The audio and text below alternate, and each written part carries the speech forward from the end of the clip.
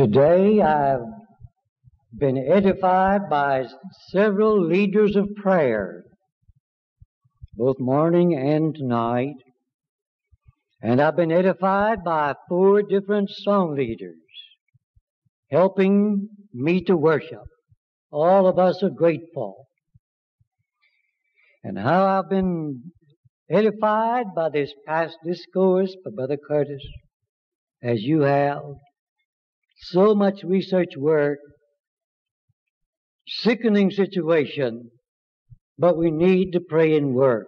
We're thankful for his bringing it to our attention. And Brother Malone's speech just before him. Oh, how much Bible he put into that lesson.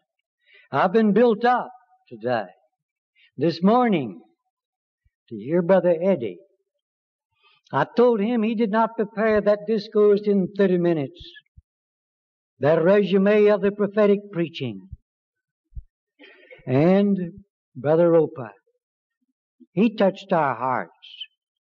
The Roper family has helped us through the years in Australia as well as in America. We're so proud what you're doing at Brown Trail. Proud of your elders. Pray for them. Tell them that you appreciate what they're doing. And they want nothing but the whole counsel of God. I'm thankful to that kind of man. And part of that whole counsel is purity. And seeing the multitudes, he went up into a mountain. And when he was set, his disciples came to him. And he opened his mouth and spoke to them, saying, Blessed are the poor in spirit, for theirs is the kingdom of heaven. Blessed are they that mourn, for they shall be comforted. Blessed are the gentle, for they shall inherit the earth. Blessed are they that hunger and thirst after righteousness, they shall be filled. Blessed are the merciful, for they shall obtain mercy. Blessed are the pure in heart, for they shall see God. Blessed are the peacemakers, for they shall be called God's children. Blessed are they that are persecuted for righteousness' sake, for theirs is the kingdom of heaven. Blessed are ye, when men shall revile you and persecute you, say all manner of evil against you falsely for my sake. Rejoice and be exceedingly glad. For so persecuted the prophets which were before you, and great is your reward in heaven. Purity.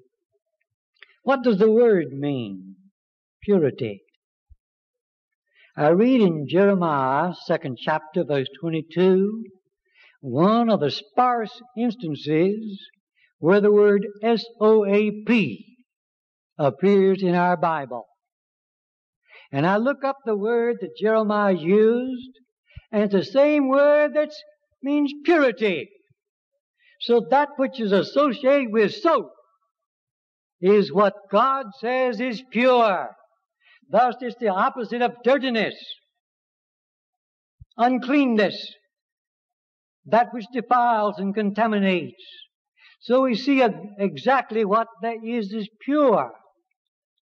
Then I read in Psalm 12, verse 7, the words of the Lord are pure words, as silver, purified in a furnace of fire, purged 7 times, purified.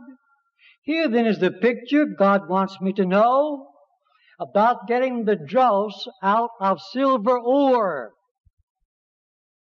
And so, though I've never seen it personally, maybe some of you have, silver ore in a pot being heated until the silver melts. And on the top of it, the scum, the dross, which is to be screened away. Now that's purity when it's all screened away. And says the psalmist about the Bible, pure words. How pure? as silver that's been heated up 7 times in 7 furnaces. That's getting down, nothing unclean left. No dross, no scum, no trash. Pure. M.S. Mason used to say at Fried Hardeman, now that's the quintessence of the essence. The quintessence of the essence. He's the only man I ever heard say that. But that's what the psalmist here is saying about God's Word. How pure it is. It's the quintessence of the essence of that purifying work of heating, melting the silver. But my subject tonight is not about silver, nor is it about the Word of God, how pure it is, though that's a worthy subject. Now, purity.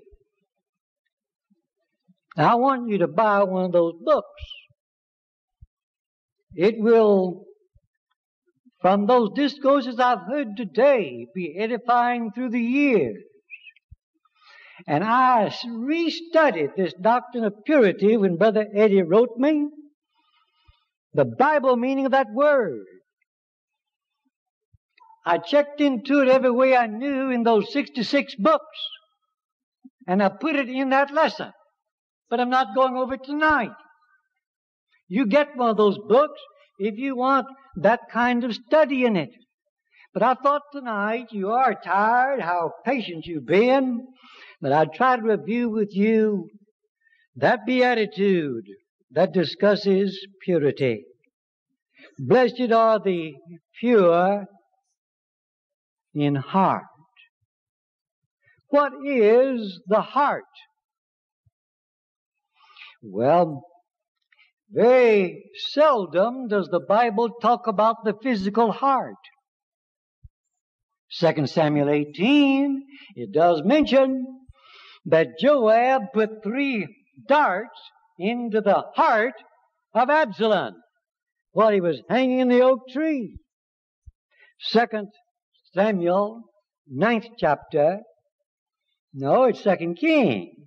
2 Kings, the 9th chapter. You read about Jehu drawing an arrow in his bow with all of his might and driving it into the back of wicked King Joram. The Bible says the arrow came out at his heart. Well, that's the physical heart. That's not what Jesus was talking about. How else does the Bible use the word heart? Blessed are the pure in heart. What is the Bible heart? Every gospel preacher preaches a sermon on heartfelt religion and shows what the Bible heart is. So I won't go into detail about that, but simply these 2 verses as we go along in this study. The first time you read about the word heart mentioned in sacred scripture, Genesis 6 verse 5. And God saw the wickedness of man was great in the earth, and that every imagination of the thoughts of his heart were only evil continually.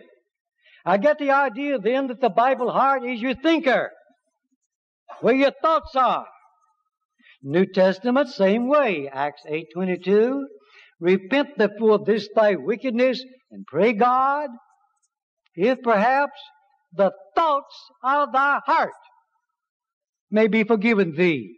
So I am fully instructed as I start studying what Jesus meant, blessed are the pure in heart. He said that mind of yours, no dirtiness, no filth, all the dross removed, nothing in it that doesn't belong there. I like sorghum lassies, with or without hot biscuits, but better with the biscuits. And over the country here and there, Ms. McCord finds these jars of sorghum very expensive. They are more expensive when it says pure. But she has been jilted a few times that way. Sometimes when we got home with it, It had Karo syrup mixed with it. That was not pure sorghum. A few times I bought some gasoline mixed with water. That's not pure gasoline. So, we get the idea what it is to be pure, unmixed. Nothing but the genuine thing there. And so then, in this sense of it, an honest heart. One who is just the same inside as the outside. No hypocrisy. A double-minded man, unstable in all of his ways. Somebody was complimenting a preacher. She had run out of compliments. All us preachers loved them. She'd run out. She said, "You're so smart, you must be that double-minded man that James was talking about." Well, that's nothing but hypocrisy. A fellow that talks to you one way and thinking something else. That's a impure heart. All right. There are those who say that your heart has to be wicked. And they misuse Jeremiah 17:9 to try to back it up. The heart is desperately wicked, exceedingly corrupt. Who can know it? Well, no, it's true that there are many people's hearts that are deceitful. Many of them desperately wicked, just trying to think up mean things to do. But that doesn't mean that everybody's heart's that way. That doesn't mean anybody's born with a depraved heart. That idea is a perversion. God's book teaches me if I want to have an honest heart, if I want to have a pure heart, I can if I want to. It's just up to me. The psalmist said in the 24th Psalm, asking the question, "Who shall ascend into the hill of the Lord? Who shall dwell in His holy place?" In other words, who's going to heaven? The answer, he that hath clean hands and a pure heart, who hath not lifted up his soul to vanity nor sworn deceitfully. He shall believe and receive a blessing from the Lord, God of his salvation. The psalmist believed that I can have a pure heart, that only pure-hearted people are going to heaven. Then you turn to the New Testament, 1 Timothy 1:3. Now the end of the commandment. What is it, Paul? The end objective of all commandments in the Bible. That goal toward which my master wants me to strive. The end of the commandment is love out of a pure heart and a good conscience and faith unfeigned. May these young preachers who are in Brown Trail School personally have pure hearts. A young preacher was given the commandment, 1 Timothy 5:22. Keep thyself pure. Yes, he has friends to help him. He has prayers of good people to encourage him. But when it's all said and done, he's got to get with it. Keep thyself pure. But is it super? Is it above his ability? That's what the Bible is showing me. I can do it if I want to. And if my heart's not pure, it's because I don't want it that way. I want it defiled. 2 Timothy 2:22, the same young preacher was told, while he was yet a young man, we old men are beyond this, youthful lust. But there are many young preachers, and they are commanded, flee youthful lust. On the other hand, do what? Follow after righteousness, faith, love, peace, with all them that call upon the Lord out of a pure heart. Paul, you're telling Timothy that people call upon the Lord out of a pure heart. It's a reality. It's practical for Christian people in the church everywhere to have pure hearts. Yes, says Timothy, you emulate those people. Those that call upon Him out of a pure heart. And in 1 Peter 1, you remember, 22. Seeing then that ye have purified, yes, that's what we're talking about. Seeing then that you have purified your souls All the dross is gone, the sin, the uncleanness, the defilement. Seeing then that you've purified your souls in obeying the truth through the Spirit, and unfeigned love of the brothers, see that you love one another with a pure heart fervently. Yes, Peter thought we could do it. And in 1 John 3, oh, how you heard Avon emphasize that beautiful passage. But it belongs in this lesson too. Every man that hath this hope in him waits on God to give him a pure heart by direct operation of the Spirit. Nay, every man that hath this hope in him purifieth himself. So it just boils down to that. I got to get with it now. After that's said and done, which means strict honesty, of course, you're honest with everybody. What you say with your lips is what you say in your heart. You're not a double dealer. That's being pure-minded. After all that's said, and it should be, God has taught it. He also teaches this. As much as I, the God of heaven, as it were, esteem purity and despise hypocrisy, and as much as I have barred the gates of heaven to hypocrites, oh, how great is purity! But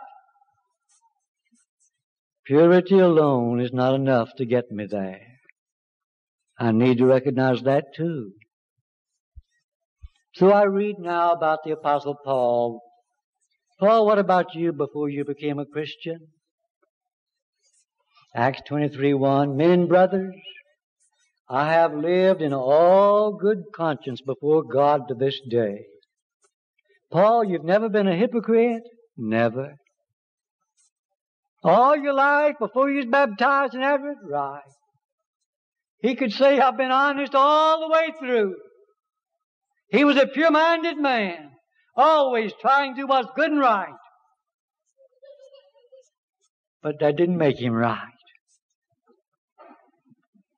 So as much as this lectureship exalts purity, alone it's not enough to get us there. I see Nathaniel. Who was Nathaniel? At first a skeptic.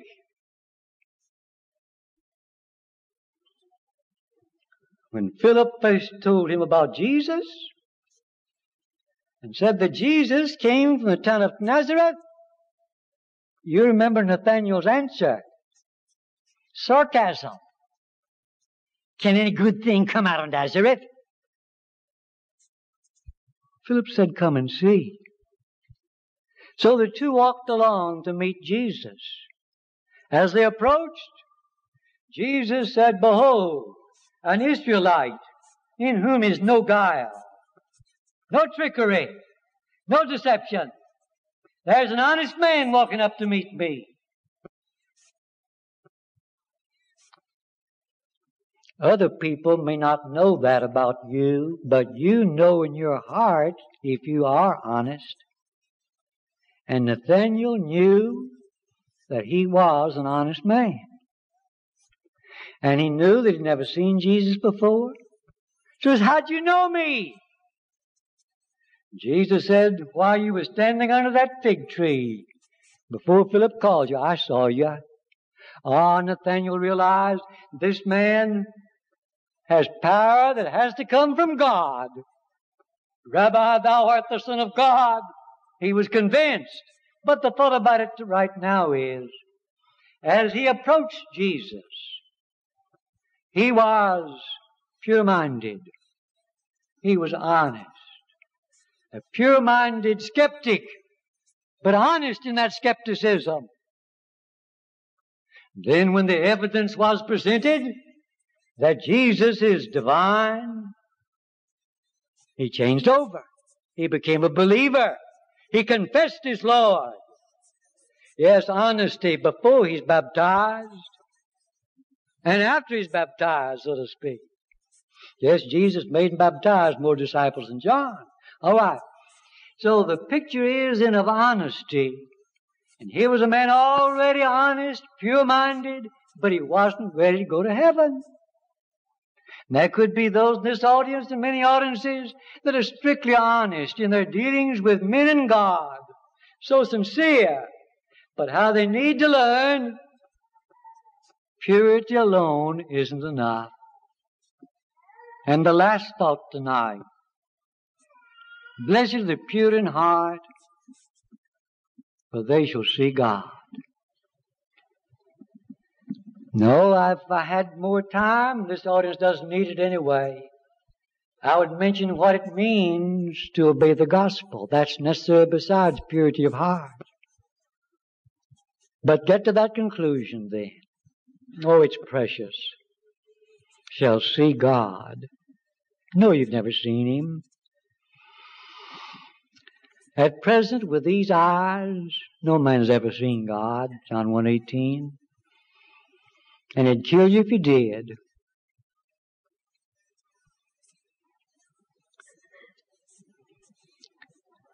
But if we live as we should, with pure hearts, and become good Christians, we shall see Him, said the Savior. Sit and pause for a few moments about that grand thought. I used to love to see my mother's eyes. And you know what I mean by that. And there are friends sitting here tonight whose eyes I like to see. Sparkle and show love and friendship. You want to see people you love, but you've never seen God. He's promised it though, said the Savior. And it's not, He wasn't the first one that promised it. Jesus' great-great-great-great-grandfather David. Psalm 17, verse 15.